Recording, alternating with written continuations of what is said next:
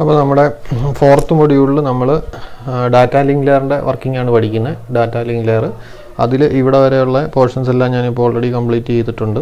ഇനി forward error correction എന്ന് പറയുന്നത് കുറച്ച് മാത്തമാറ്റിക്കലായിട്ടുള്ളതാണ്. അപ്പോൾ ഇപ്പോഴത്തെ ഒരു സാഹചര്യത്തിൽ നമ്മളെല്ലാം 3 മൊഡ്യൂൾ പഠിച്ചാൽ മതിയല്ലോ. അപ്പോൾ ഈ ഫോർവേഡ് എറർ കറക്ഷൻ ഞാൻ തൽക്കാലം ശരിക്കും പറഞ്ഞാൽ അതൊരു വളരെ ഇൻട്രസ്റ്റിംഗ് ടോപ്പിക്കാണ്. എന്നാലും അത് മാത്തമാറ്റിക്കലൊക്കെ ആയതുകൊണ്ട് തൽക്കാലം ഞാനത് എടുക്കുന്നില്ല. ആർക്കെങ്കിലും പഠിക്കണമെന്ന് താല്പര്യം ഉണ്ടെങ്കിൽ ചോദിച്ചാൽ ഞാൻ പറഞ്ഞുതരാം. അപ്പോൾ അടുത്ത ഒരു ടോപ്പിക്കിലേക്ക് പോവാണ്. ഡാറ്റ ലിങ്ക് ലെയർ കൺട്രോൾസ് എന്ന് പറയുന്നതിൽ ഫ്രെയിമിംഗ് കൺസെപ്റ്റ് അതാണ് പോകുന്നത്. അപ്പം നമുക്കറിയാം ഡാറ്റ ലിങ്ക് ലെയർ എന്ന് പറയുന്നത് നമ്മുടെ ISO OSI മോഡലിലെ ഫിസിക്കൽ ലെയറിൻ്റെ ഡീറ്റെയിൽസാണ് നമ്മൾ പഠിച്ചത്. മീഡിയത്തെ പറ്റിയും എന്തൊക്കെ ടൈപ്പ് മീഡിയ ഉണ്ട്, അതിലെങ്ങനെ ട്രാൻസ്മിഷൻ നടക്കും എന്നൊക്കെ പഠിച്ചു. ഡാറ്റ ലിങ്ക് ലെയറിൻ്റെ മെയിൻ ഫംഗ്ഷൻ എന്ന് പറയുന്നത് എറർ കൺട്രോൾ ആൻഡ് ഡിറ്റക്ഷൻ ആണ്. അതാണ് നമ്മളിപ്പോൾ പഠിച്ചുകൊണ്ടിരിക്കുന്നത്. ബാക്കിയുള്ള ലെയറുകളിൽ ഇതിൻ്റെ മേളിലോട്ടുള്ള എല്ലാ ലെയറുകളിലെയും S6 കമ്പ്യൂട്ടർ നെറ്റ്വർക്ക്സ് എന്ന് പറയുന്ന പേപ്പറുണ്ട്. അതിനകത്ത് ഓരോ ലെയറിൻ്റെയും ഫംഗ്ഷനാലിറ്റി നമ്മൾ ഡീറ്റെയിൽഡ് ആയിട്ട് പഠിക്കും. അപ്പോൾ ഇതാണ് നമ്മൾ ഡാറ്റ ലിങ്ക് ലെയറിൻ്റെ ആണ് നമ്മളിപ്പോൾ ലാസ്റ്റ് മൊഡ്യൂളിൽ കാണാൻ പോകുന്നത്. ഡാറ്റ ലിങ്ക് ലെയർ എന്ന് പറഞ്ഞാൽ procedure for communication between 2 adjacent nodes. അത് ഡാറ്റ ലിങ്ക് ലെയർ കൺട്രോൾ എന്ന് പറയും. എല്ലാ ലെയറിനും അതിൻ്റേതായ ഒരു കൺട്രോൾ ഉണ്ടാവും. ആ കൺട്രോൾ സ്ട്രക്ചർ ഉണ്ടാവും അതിൻ്റെ കാര്യങ്ങളൊക്കെ കൺട്രോൾ ചെയ്യാൻ വേണ്ടിയിട്ട്. അപ്പോൾ അതിനാണ് ഡാറ്റ ലിങ്ക് ലെയർ കൺട്രോൾ എന്ന് പറയുന്നത്. പിന്നെ ഡാറ്റ ലിങ്കിൻ്റെ ഏറ്റവും മെയിൻ ഫങ്ഷനാലിറ്റി എന്ന് പറയുന്നത് framing, flow and error കൺട്രോളാണ്.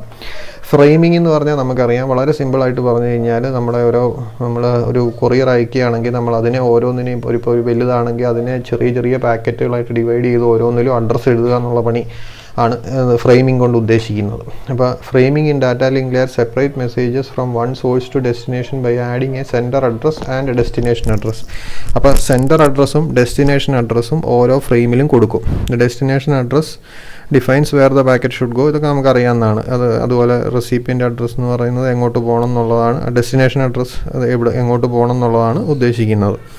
Frame size എന്ന് പറയുന്നത് ഓരോന്നിലും വ്യത്യാസം വരും. ഫ്രെയിം സൈസ് ഓരോ നെറ്റ്വർക്ക് അനുസരിച്ച് ഇന്ന നെറ്റ്വർക്കിൽ ചിലപ്പോൾ മാക്സിമം ഇത്രയും സൈസ്, ഇപ്പോൾ നമുക്കറിയാം ചില കൊറിയർ സർവീസുകാരൊന്നും വലിയ പാക്കറ്റുകൾ വിടില്ല, ചെറിയ പാക്കറ്റുള്ളൂ. അപ്പോൾ അതിനനുസരിച്ചായിരിക്കും അത് ഓരോന്നിലും വരും. അത് വേണേൽ ഫിക്സഡ് സൈസും ആവും, വേരിയബിൾ സൈസും ആവും. അതങ്ങനെ ഓർത്തിരുന്നാൽ മതി.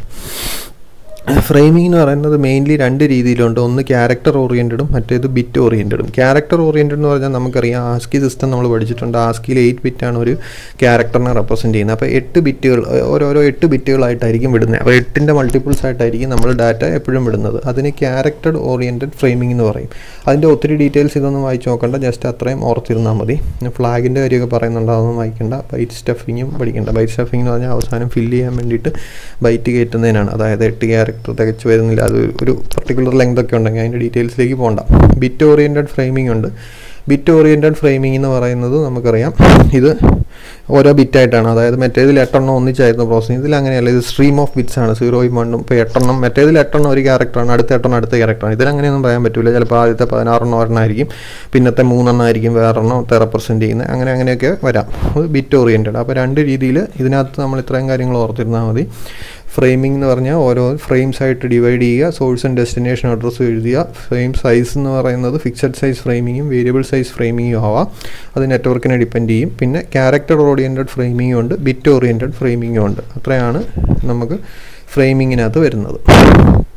പിന്നെ data link ലെയറിൻ്റെ main function frame ആണെന്ന് പറഞ്ഞു, അതായത് ഫ്രെയിം ആക്കുക എന്നുള്ളതാണ്. പിന്നെയുള്ള മെയിൻ ഫംഗ്ഷൻ ഫ്ലോ കൺട്രോളാണ്.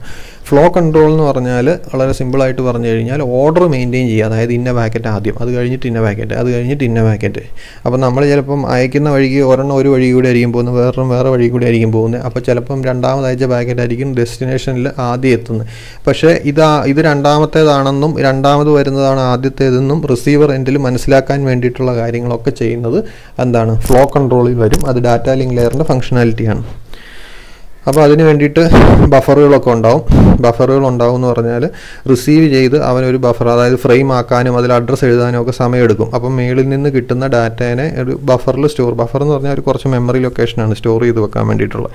അപ്പോൾ അതിൽ സ്റ്റോർ ചെയ്ത് വെച്ച് പാക്കറ്റാക്കി അഡ്രസ്സ് എഴുതി കൊടുത്തു വിടും. അവിടെ അപ്പുറത്തെ സൈഡിൽ റിസീവ് ചെയ്യുമ്പം ഓരോന്ന് റിസീവ് ചെയ്ത് അതിൻ്റെ ഓർഡറൊക്കെ നോക്കാൻ വേണ്ടിയിട്ട് അവിടെ ഒരു ബഫറിൽ ഇത് സ്റ്റോർ ചെയ്ത് വെക്കും. എന്നിട്ട് കറക്റ്റ് ഓർഡർ ആക്കിയിട്ടായിരിക്കും അവൻ്റെ മേളിലത്തെ ഡെസ്റ്റിനേഷനിൽ അവൻ്റെ മേളിലത്തെ ലെയറുകളിലേക്ക് കൊടുക്കും. കൊടുക്കുന്നത്. സോഴ്സിൻ്റെ സൈഡിൽ മേളിത്തേതിൽ നിന്ന് മേടിച്ച് അതിനെ പല പല പാക്കറ്റുകളായിട്ട് ഡിവൈഡ് ചെയ്യാൻ വേണ്ടിയിട്ട് ഒരു ബഫറിൽ സ്റ്റോർ ചെയ്ത് വെക്കും. റിസീവർ എൻഡിൽ റിസീവ് ചെയ്തിട്ട് അവരുടെ ഓർഡറൊക്കെ ശരിയാക്കാനും എറർ ഉണ്ടോ എന്നൊക്കെ നോക്കാൻ വേണ്ടിയിട്ട് ഒരു ബഫറിൽ സ്റ്റോർ ചെയ്ത് വെച്ചിട്ടായിരിക്കും ആ വക കാര്യങ്ങളൊക്കെ നോക്കുന്നത്. എറർ കൺട്രോൾ നമ്മൾ ഓൾറെഡി ഡീറ്റെയിൽഡ് ആയിട്ട് പഠിച്ചിട്ടുള്ളതാണ്. എറർ ഡിറ്റക്ഷനും ചെക്കിങ്ങും ഒക്കെ നമ്മൾ പഠിച്ചിട്ടുള്ളതാണ്. അത്രയും കാര്യങ്ങളാണ് ഈ ഡാറ്റ ലിങ്ക് ലെയറിൻ്റെ ഇൻട്രൊഡക്ഷൻ ആയിട്ട് വരുന്നത്. അടുത്ത ഡാറ്റ ലിങ്ക് ലെയറിലെ പ്രോട്ടോക്കോളാണ്. അത് വേറൊരു ചെറിയ വീഡിയോയിൽ കവർ ചെയ്യാം.